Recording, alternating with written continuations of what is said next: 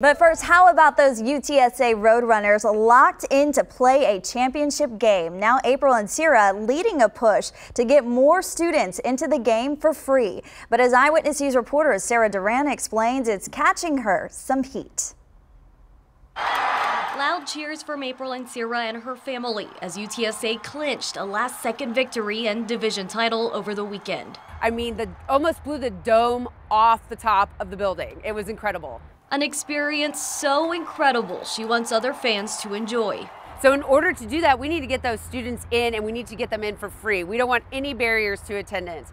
Ancira wants to pack the dome on December 3rd. That's when the Roadrunners will play their first ever championship game. Labeled a Conference USA game, students will have to pay to attend.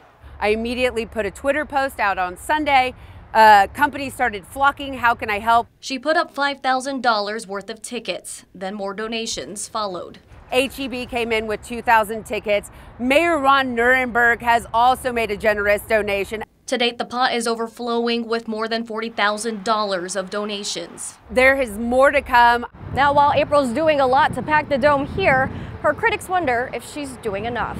Some have gone online to vocalize their opinions. It is so well worth it to have those people attack me, knowing that we're going to have the dome packed. She'll deal with the haters later. For now, she's focused on the mission ahead. Now look at the excitement it's really generated, and everybody wants to be a part of something big. Like packing the dome, cheering on the runners for the big game. Sarah Duran, KENS 5 Eyewitness News.